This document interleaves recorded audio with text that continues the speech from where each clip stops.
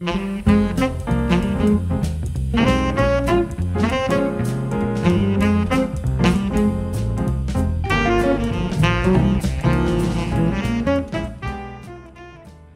to the Innovative Hotelier, brought to you by Hotels Magazine. I'm your host, Robin Trimingham. It goes without saying that the buzzword in the hotel development sector at the moment continues to be consolidation. But what's actually driving this trend? Is this, in fact, the golden age of travel in which hoteliers utilize technology to interpret and meet guests' expectations like never before? Or are high interest rates and economic volatility driving changes which largely ignore new traveler preferences? Join me now as I chat with Hotel Magazine's editor-in-chief, David Eisen, to try to decipher whether big brands are really listening to what travelers want and trends that will define the industry as we move into 2024.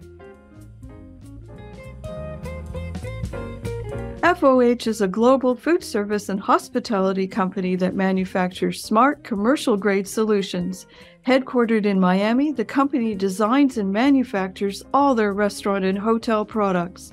They have showrooms and distribution centers located throughout the globe, and their products are always in stock and ready to ship from any of their distribution centers worldwide. Welcome, David. It's great to get a chance to catch up with you again. Robin, it's great to be back. It's my second time. Hopefully I do better than the first time. We'll see. Oh, you were great the first time, so you set the bar pretty high for yourself. You're a very good liar. I appreciate that. Thank you very much. No, not really. So today we're chatting about what's going on in the business behind hotels, I guess. Yeah. You know, I think it's fair to say that the buzzword in the hotel development sector pretty much all this year has been consolidation. How much of this would you say is being driven by interest rate hikes, and what makes you say this? It's a great point. Well, I would look at, I'm not so much, I guess consolidation. We've seen a little bit of consolidation within kind of in the third-party management sector. We're waiting on more consolidation. Whether we saw this, we've seen this play by Choice Hotels for Wyndham, which has kind of been, all over. Well, I wouldn't say all over the news for the consumer, but for us in media, in hospitality media, it's been all the rage, so to speak. It's kind of been this saga of back and forth, and he said, she said. And as we sit here, what's today? November 6th. Yeah. It's still kind of ongoing, but so we're still seeing how that kind of is all kind of played out. But I think interest rates in general, I mean, they've driven up cap rates. It's made it harder for hotel companies. Well, it's made it harder for people to build new hotels, right? So you have to be a little bit more kind of savvy with your cap stack if where you're looking to get debt from if you're looking to build. But there hasn't been a lot of kind of new development in that regard because it's harder. Money used to be, years when we had zero interest rates, money was free basically. Nowadays, you're looking at and I'm no finance guru, but you're looking at cap rates that are higher than interest rates, which makes it kind of difficult to build new products. And what we're seeing then is that a lot of hotel companies, right, the way that they kind of grow, right, is by net unit growth. So it's harder to add new units, new rooms, new hotels when people aren't building hotels, because it's like a shark. They can never stop sleeping. They always have to keep moving forward. So what a lot of them have relied on now, from Hilton and Marriott, IHG, all the way through, are looking at conversions, where it's basically like, a hotel comes up for relicensing or goes through a transaction and it's unencumbered. They want to get their name on the door, right? Because it's obviously quicker to do that, to convert a hotel to a new brand than it is to build a new hotel. So a lot of hotel companies are really focused on conversions. I think, even in Hilton's Q3 and Marriott's Q3 earnings call, they're talking about 30% of their new openings are conversions. Hilton launched this brand Spark by Hilton, which I'm actually going to attend the second opening of one. It's going to be in Germantown, Maryland. The first one, I believe, was in Connecticut, in Mystic, Connecticut, but they're opening a second one in Germantown, Maryland, which is very close to where I live.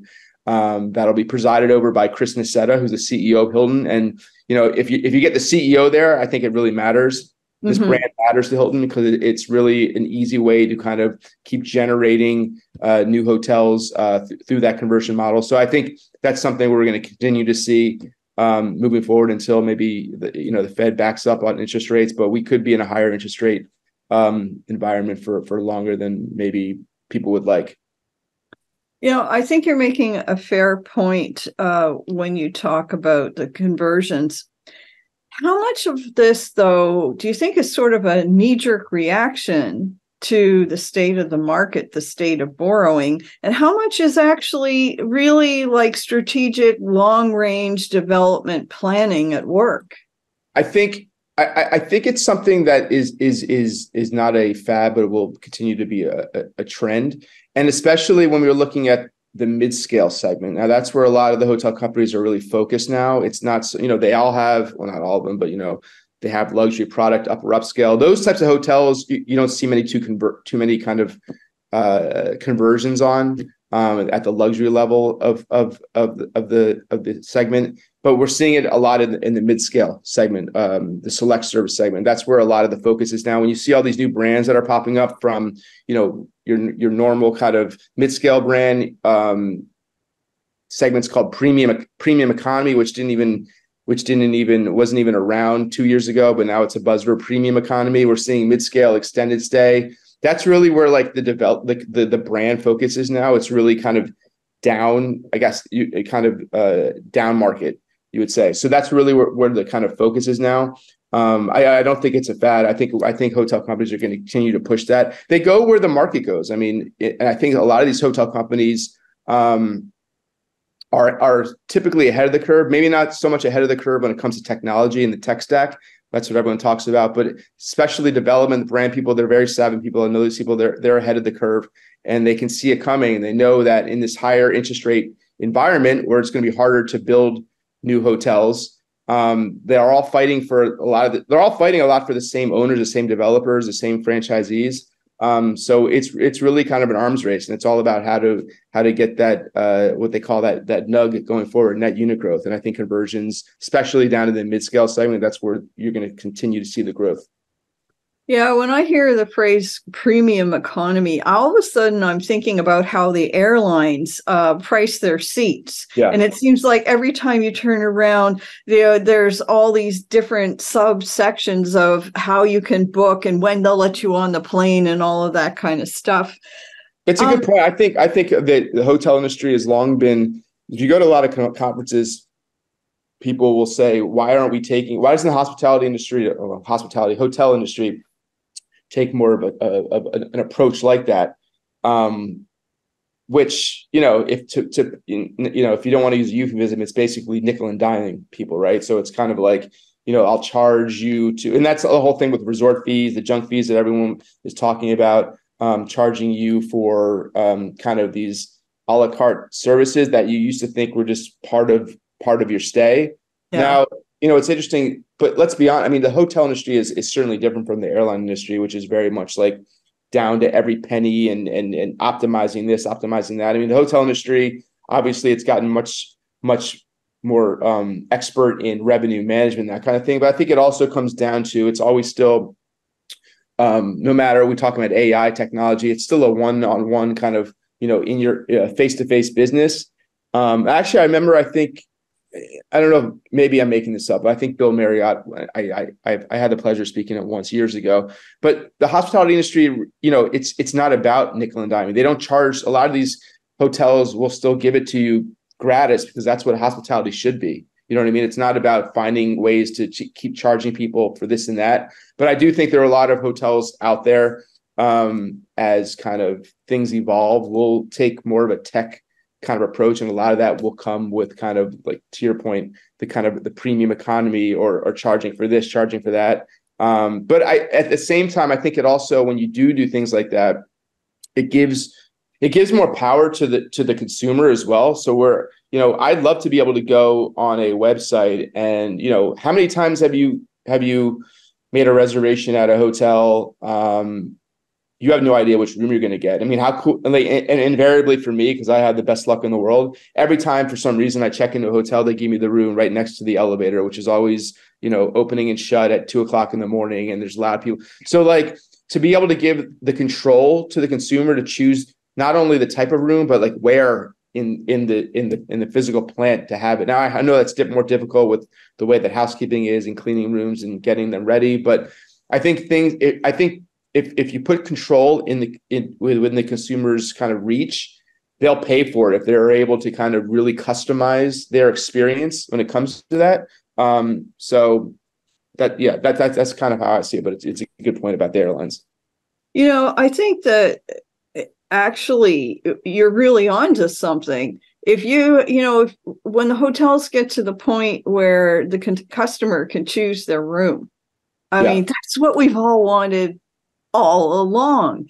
Yeah, it's control. It's interesting, though, to think about whether the hotels themselves, the brands, are actually listening to what the customers want or not in the midst of all of this.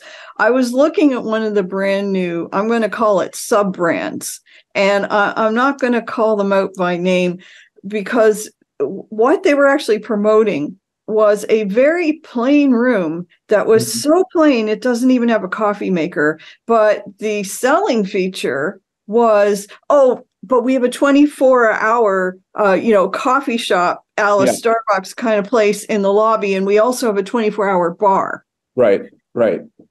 I don't know about you, but I'm sort of powered by caffeine. And if somebody said to me that I wasn't going to get a coffee maker in my room, I'd be like, next. Idea of, I'm not, at my age, I'm not going down to the lobby to get my coffee in my PJs. That's just not going to happen. So that's it. Okay. So I'll push back on that only because I think but I think it's good that I push back on it because it's totally preference. Sure. Yeah. So for me, the only coffee makers I will use in a hotel room that I have before are like the Nespresso ones with the pods. Okay. Those are like a nice amenity to have. Knowing what I know, there are a couple things in the hotel room that never get cleaned. And I'm guessing a lot of the time it's a coffee maker. So I'm not even a person who's going to get the water from the bathroom, put it in the cylinder in the back. But I'm also like a coffee. I love coffee, right? So, every morning I grind it. I do the pour over thing. It takes longer, but it's kind of like a ritual. Mm-hmm. I would never, and it's funny because I was reading someone's, I think it was a LinkedIn post talking about the very same thing, that they were booking a hotel and like they saw or they showed, and there was no coffee maker in the room. But for me, that would never, but it's different for other people. It would never be a deciding factor for me. I could care less if there's a coffee maker in the room. But to your point, you want to be able to get up, go through that, and not have to, go downstairs to get the coffee. But and this is kind of a little bit of a tangent, but to your point about this sub brand, and I won't try to guess it on air. I could. Sure you could. Everybody. Well, but this gentleman on LinkedIn was making a good point that I think that there are brands out there or hotels out there that really should focus on doing maybe a couple things really, really well, whether it's like they have the best coffee, right, in their coffee shop, or they have some kind of amenity or service. I don't know off the top of, but they do a couple things really, really well. And that really, I think, makes you distinct from others, right? That might be trying to be doing everything to everyone and being generally okay at everything, But if, like, for instance, like sometimes people go to a restaurant because they know it has the best, vegetarian lasagna this side of the Mississippi. And that's the one thing they do really, really well. Everything else might not be fantastic. It might be kind of blah, blah, but they go there because they know there's that one special thing there. So, if I was building a hotel today, which I'm not, because again, it's too expensive to build hotels nowadays. We already talked about this. But if I was doing something like that, I would focus my brand on being able to be able to deliver a couple or a few really exceptional things and let everything else kind of fall in line from there. But Yeah, coffee. I know coffee is such an issue for everyone. I know but for me, I'll put on a hat, maybe not pajamas, put on some sweatpants and go down to the coffee bar to grab a cup in the morning. So Well, I can agree with you that coffee is a very controversial subject for everybody. In all of this, though, to what extent, when they make these decisions, do you think the brands are really listening actually to what their yeah, customers are saying? And to what extent do you think they're just kind of like crowd following? Oh, this brand and that brand are doing this, so we better do it too. yeah. I mean, they say they are. Every time you hear that, oh, we listen to our customers and they put out surveys. Part of a loyalty program is supposed to be able to track these preferences of people, right? So, I mean, that's a whole other debate, loyalty programs and the kind of the efficacy of them, whether they really do what they're set out to do. Because, I mean, I'm not like a prolific traveler. Like I have friends who travel, banker guys, friends of mine who are traveling hundreds of 100 days a year, and they go to the same hotel. And even so, they go to the same hotel every time. It's like, oh, it's not, welcome back, Mr. Fox. It's like, oh, it's almost like like they've never been there before, right? So I think hotel companies say they're listening, whether they're not, I'm not really sure. But they should be listening to their customers. I think they do, but at the other side of that, they have to listen to their developers, their owners. I don't know what's more important, the franchisee or the customer, right? I mean, that's another good debate, because hotels, Marriott's, the Hilton's, the IHG's, the Choices, when they build hotels for customers, they also build them. They build brands for customers. They also build brands for the people who are going to be actually putting the money behind them, the owner. Hmm. And more, as you know, it's all about how to increase profit margins for owners. And Mm-hmm. sometimes that means stripping things out. So while you might think that coffee maker, there's a cost to that. There's a cost to everything in a hotel. So even pulling out a coffee machine in, say, a 200 key hotel, or removing, nowadays the trend in these more kind of lifestyle boutique, even, there's so many names now. You can have a lifestyle boutique hotel that's a mid-scale hotel, but there's no door on the closet anymore, right? So everything's open, right? There's a cost to that.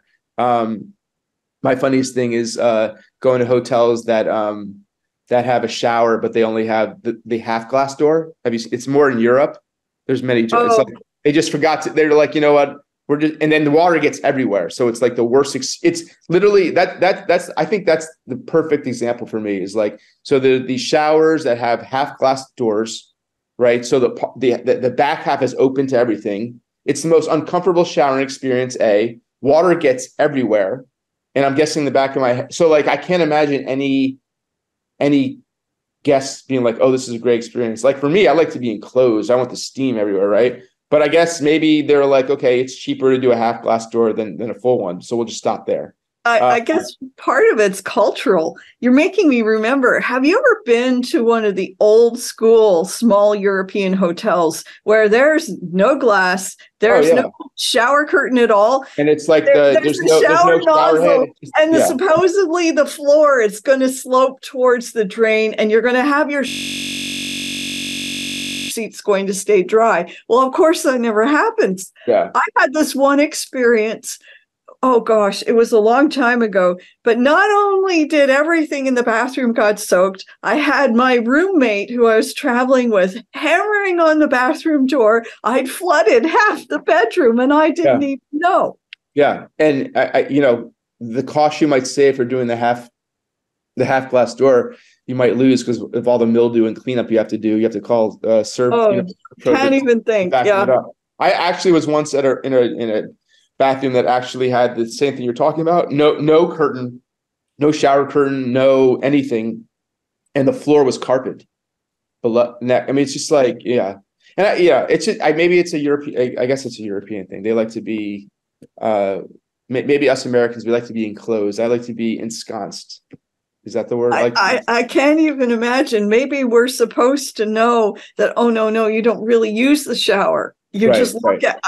Maybe, yeah. I mean, it's like kind of like maybe it's like an anachronism, like a bidet. Like, no, who uses it? Well, I Yeah. don't know. Bidets, I think, are actually making a comeback. Not so much for me, but I hear they're a lot of people are into bidets now. But but it goes back to your point. The problem is that not the problem. It's like everyone is unique and everyone Mhm. has different. And it's hard to when you're building out a brand.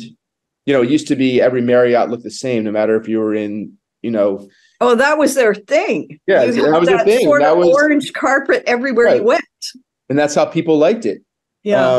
But now everyone thinks, well, everyone in the world is like, I'm unique, and in my likes and dislikes are going to be different from that person's likes and dislikes, and that's true. I mean, that's what makes a human being. It's like I like to wear this. Mhm. Someone else likes to wear that. I like to eat this. I don't. So, but I mean, so when you're building a new brand, it's very hard to be everything to everyone. Going back to my point, be really good at a couple things. I think you're really onto something there because, on the one hand, you have, I'm going to call it the old school 4 to 5 star luxury property that gives you everything. And then on the other extreme, you have the Japanese capsule hotels where you don't get anything, but they have Yeah. all these vending machines on the Right. floor. And you Yeah. can pick and choose. I want a toothbrush. I don't need a towel. I need a this. And you just get the what you need in an odd way where I'm not really pushing the capsule hotel concept. I like that idea that instead of having to travel with every last amenity in the world, because you never know what the hotel will or will not have when you get there, that Right. you can really easily pick and choose just what you need. Yeah, it's like the old automats. Remember those? Like, well, Yeah. I'm dating myself. I'm too young to actually remember those. I will say Oh, that. yeah. But Okay. I watched a documentary, I think, with Mel Brooks. He did one on automats. But it goes back to the idea of like when you travel, you're in control of what what you want and what you don't want. Now there are people like for me, luxury hotels are fantastic. I mean, I love who doesn't love a luxury hotel, but along the way there, it's like sometimes the service is maybe too salacious, like on top of you for everything. Like I'm not, it's funny. Like you get out of the car or taxi or Uber and you have like a little bag with you and the guy's grabbing it. Let me take that Yeah. for you. And it's not that I don't, sure. Or even my luggage, fine. But it's like, I can get it myself, first of all, because I'm not, feeble yet. But there's always like that annoying kind of like, okay, you check in, where are my bags? You're kind of flustered. I don't have my bags on me. Something you really might need is in there. You go, and this is my biggest pet peeve: checking in, going up to my room, and where are my bags? They're not there, and I'm sitting around waiting 20 minutes. I want to go grab a Or bag. an hour. Yeah, Yeah. and your bags are up there where I could have just done this on my own, but for some reason I gave it over to them, and then they come up, and then you have to go through the song and dance. How much do I, tipping? It's just luxury luxury can sometimes be too much or overbearing. Sometimes you really want that, but maybe for a corporate, a business transient, someone who's just in and out and doesn't want all that. It can be a little bit overbearing, but that's the great thing about travel. You can make it what you want. But to your point, a capsule hotel. I mean, when you hear capsule too, and I've stayed at these too, like a pod hotel. They do things really well though. But your room is, the size of it's a bed basically in there. Yeah. Too much Basically. moving around. You're not going to be able to do, your yoga routine, your calisthenics in the morning, whatever you might do. It can be tiny, but if you know that going in, then You're prepared for it. you're Yeah. prepared for it. Correct. So, in all of this, if I asked you, which brand is actually listening to their customer, does anybody stand out to you? Oh wow, you're putting me on the spot there. I don't want to exclude anyone. Well, then give me a I'll couple say I'll examples. put it this way. It's interesting on Hilton's call, their Q3 call. And I will say this about, earnings calls are really great to listen to for any kind of industry, because you get to hear kind of the CEO speak, and you get people and there's the Q&A session where they're kind of put on the spot. CEOs are the best marketers of their hotel companies. Like they're like the chief marketing officer. They're the best person who's going to talk. Nothing is ever nothing is ever bad or it's always optimism, which I think is important, first of all, for them. But like, for instance, Hilton made it very clear, and this is kind of listening to their subset, right? They don't have a luxury, they call it luxury lifestyle brand, right? So they have at the high end, they have their Conrad, they have their Waldorf, which, that's their luxury end tier. When they have LXR, which are really beautiful, nice hotels too, but they don't have like a St. Regis, they don't have a Ritz-Carlton, but that's pure luxury. What they don't have is what you would call luxury lifestyle. Which I always equate with the W brand, which was kind of like a seminal brand in the space, started by Starwood, now obviously owned by Marriott. Whenever whatever. But and they've gotten to scale with that, right? So, but Hilton doesn't have one, so they've made it a promise that they're going to launch one in a new brand to fit that space in 2024, because by listening to their guests, and Kristen Stead, their CEO, was talking about how we don't have a brand to give them, so we're losing market share. We're losing out on customers. We're not only losing out on customers, we're losing out on potential developers who want to build be in this luxury lifestyle space. So I think in terms of like amenities and services and all that, yeah, but I think it's important, these hotels, they're listening to their constituents in regards to what they need to be in the market with, because they don't want to lose out and capture that potential market, which Hilton, to their being frankly was saying to not only us journos, but to the investment community, that they're literally losing out on money, and that's why they're putting out this kind of new brand to fit that luxury lifestyle space. So in that case, they're listening to their guests and what they want. Established in 2002, FOH is a woman-owned global food service and hospitality company that manufactures smart, savvy, commercial-grade products, including plateware, drinkware, flatware, hotel amenities, and more. Driven by innovation, FOH is dedicated to delivering that wow experience that restaurants and hotels crave, all while maintaining a competitive price. All products are fully customizable, and many are also created using sustainable, eco-friendly materials such as straws and plates made from biodegradable paper and wood, and PBA-free drinkware. FOH has 2 established brands: Front of the House, focused on tabletop and buffet solutions, and Room 360, which offers hotel products. Check out their collections today at fohworldwide.com.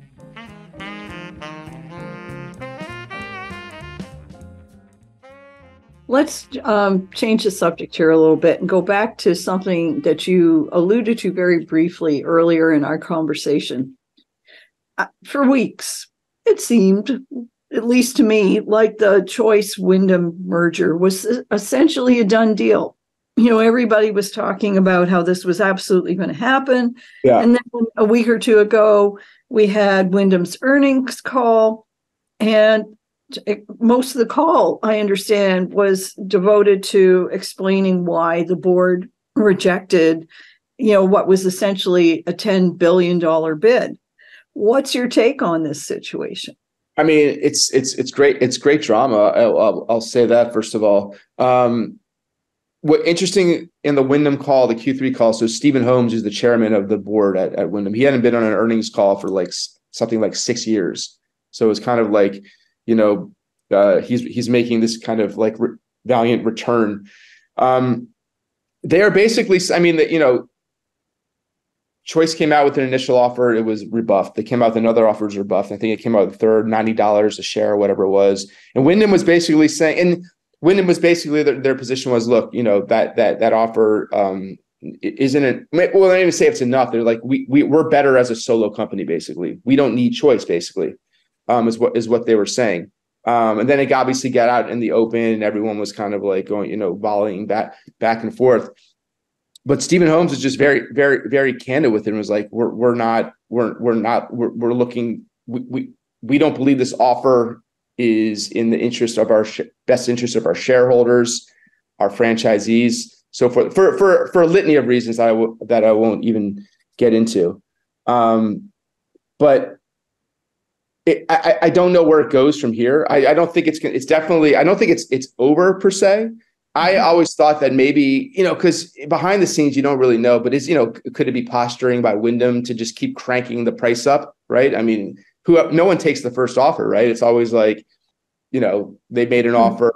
But here's the thing, though. Obviously, there was some sort of inkling of potential for this deal happening, because we know from it's out in public that Wyndham was taking meetings with, Stephen Holmes was speaking to Pat Pacious, the CEO of Choice. So if Wyndham never had a kind of an inkling to potentially do a deal, then they probably would have never taken the meeting. Now, I think when M&A mergers and acquisitions come up like this, and there is some kind of offer on the table, you have to listen to them, because you're a publicly traded company, and you're not doing what's best for yourself. You're doing what's best for the shareholders, right?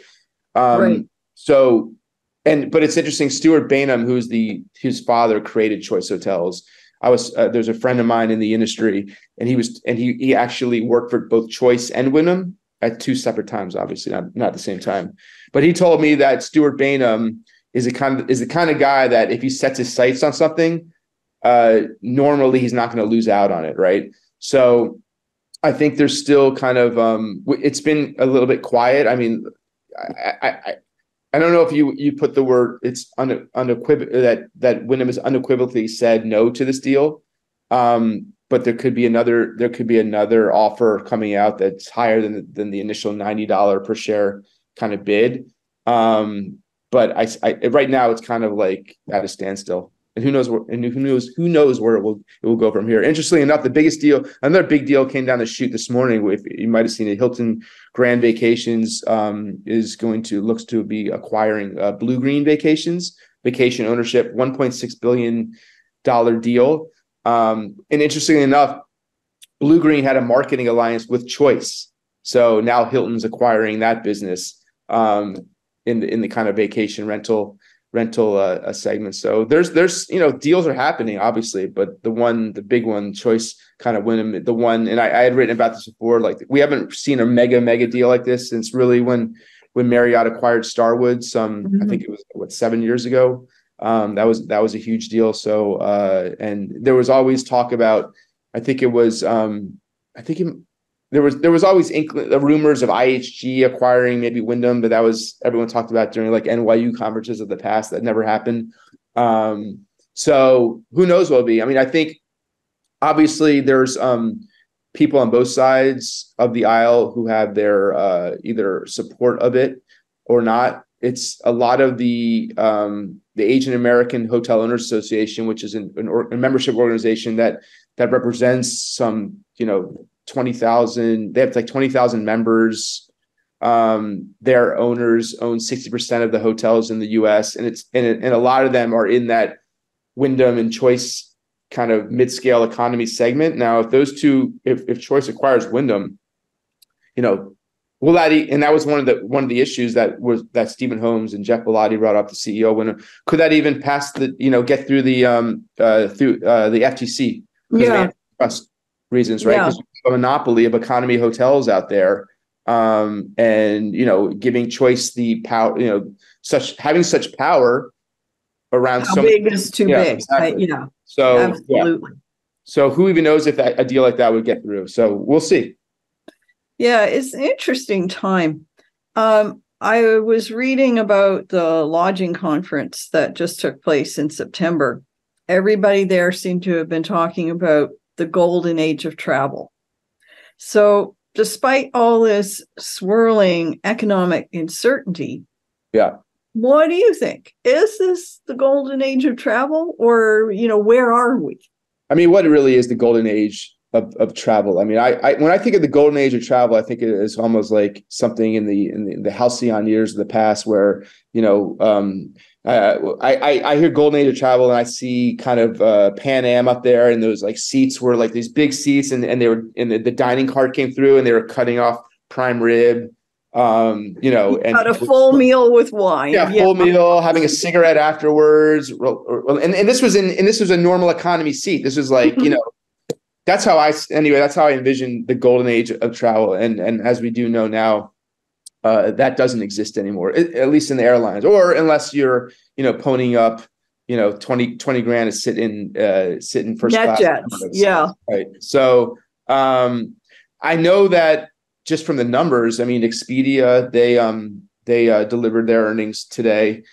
Travel demand is still, breaking records. People are traveling. Whether this is a hangover from COVID, I don't know. Now, leisure travel is booming. It still really is. People are on the road. The whole leisure idea, I think it still has steam, because I think people are, now that a lot of people, we were talking about this, work remote, they can still work, but be in a different country, be in a different state, which means they need to stay somewhere. So they need accommodations to do so. Corporate travel on the transient side is definitely not back. If you listen to the, Peter Kern from Expedia was talking about on CNBC this morning, that it hasn't reached back to pre-COVID levels. But I'm going to push back on that one a tiny bit, because I was reading this morning that American Lodging Association survey says business travel is making the fastest recovery this year of all sectors. It might be making a recovery, and I don't know if they're talking about group or they're talking about just the corporate kind of the transient traveler, the one-off. Maybe it is it certainly is coming back. I'm just not so sure it's coming back the same, as robustly, or in the same way it was before COVID. We all hope it does. It's not. I don't think it's back to 2019. No, it's not. It's not to 2019, but it seems to be like on the rise generally. I think everything's has to be on the rise, because we came from the nadir. Everything's going to go up from here. Now, I will say that conferences are certainly back. I think conferences are back. Maybe not the ones I've attended are back to where they were, they're getting record-breaking numbers. So I think a lot of people are like, I want to get back, it's not even getting about the road. They want to meet face to face again. Like, it's instead of, it's great seeing you, Robin, over through a screen, but it'd be great to be in Bermuda with you, wearing some Bermuda khakis and enjoying a round of polo. I don't know. Doing this interview on the terrace with the ocean in the background. Yeah, I agree.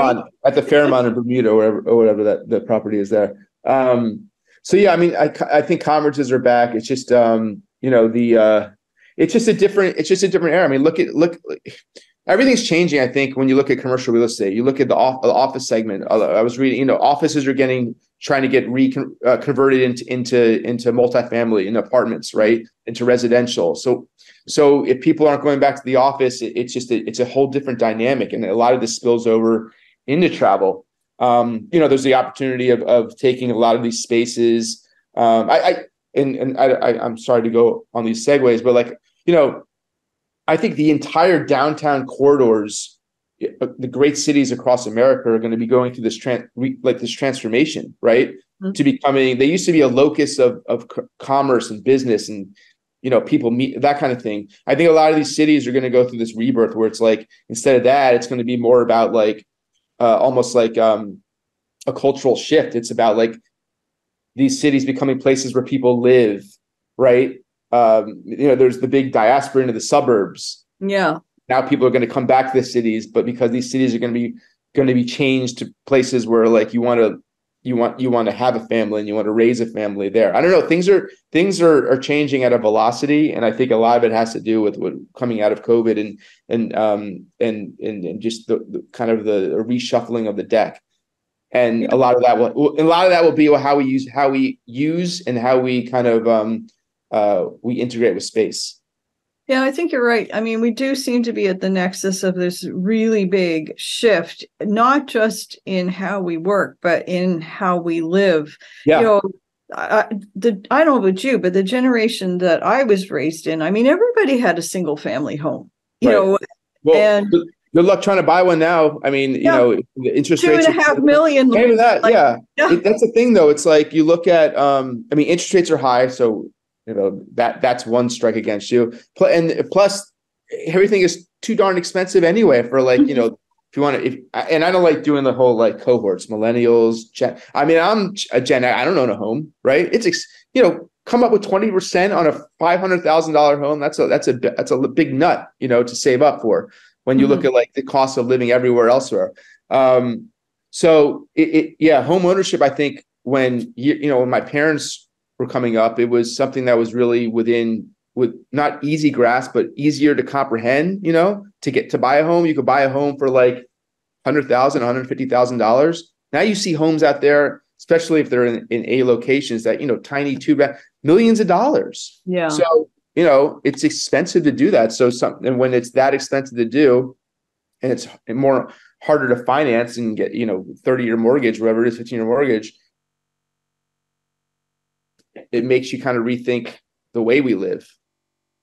That everything is really in the midst of space.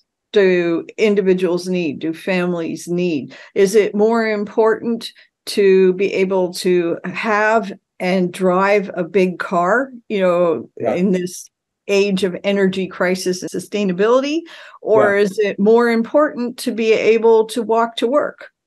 Yeah, I think these are all very salient points in what it comes down to. I mean, people are. I mean, if you look at the multifamily space, especially, I live in Bethesda, Maryland. Every apartment building that is a new build apartment building or a conversion of something else, the spaces are getting smaller and smaller. You know what I mean? People are living in smaller spaces. I mean, listen, go to Asia. I mean, look at Hong Kong, places like that. And you know what I'm talking about. But I do find it interesting. It's just sometimes you go, you're driving along, you see these huge houses, and it's like, is a football team living there? It's probably like 4 people. And like, do they need that much space? Why? I mean, anyway. So I think things are kind of like, things are becoming more compact.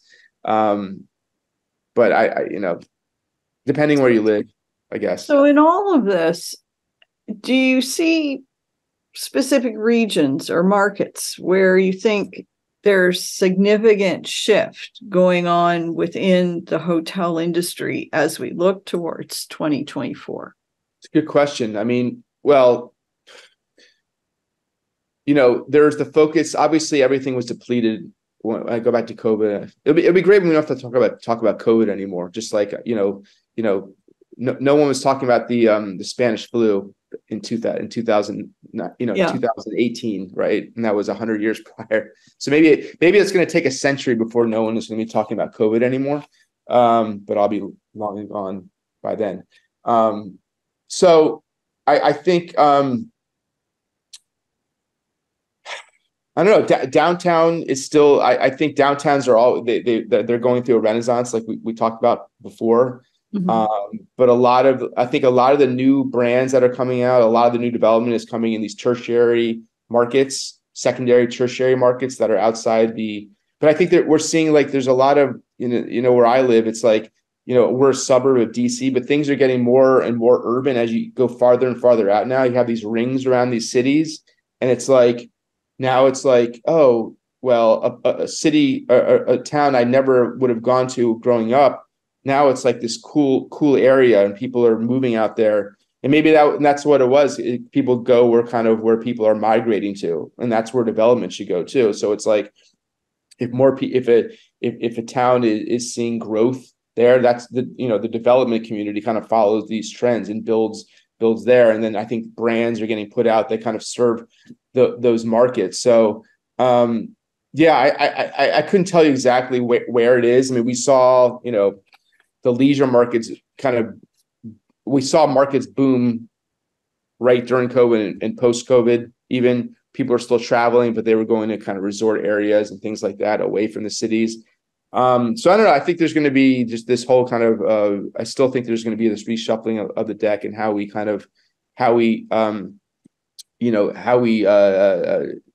what's the word look for? Integrate with space and things like that. And I think there will be kind of these markets that we never thought would be anything, but they look at like Long Island City in New York. I used to Queens. I mean, Long Island City was like a desolate place, but from a location standpoint, you're right across the river from Manhattan, and it's booming now as it is. And farther stretches of Brooklyn and Queens and wherever it is, it's like those are going through these kind of it's another topic, gentrification, which is a whole other issue as it is. But yeah, I think just everything is, they're still kind of reshuffling the deck in the post-COVID era, and we'll see kind of where it all kind of sets out. I like your urban renaissance references, and maybe next time we chat, we'll have to dive a little deeper into that and see how all of this is evolving. Yeah, I think, well, I think you'll see stuff like a raising of a dilapidated building and replenishing it, or with just green space, those kind of things to kind of, and it'll be interesting to see what cities look like 20 years, 30 years from now, if they're the Definitely. same kind of just these, hulking buildings, or a place where people really are not just going there to work, because that's not what's going on anymore. They're not going, they're not doing the 9 to 5, get on the subway and go downtown, hop back on the subway, go back out to your home in the suburbs. It's like, maybe there's going to be real shift there, and that's where people are going to be living. So how do you kind of repurpose everything in that regard? David, always interesting to chat with you. Thank you so much. You've been watching The Innovative Hotelier. Join us again soon for more up-to-the-minute insights and information specifically for the hotel and hospitality industry.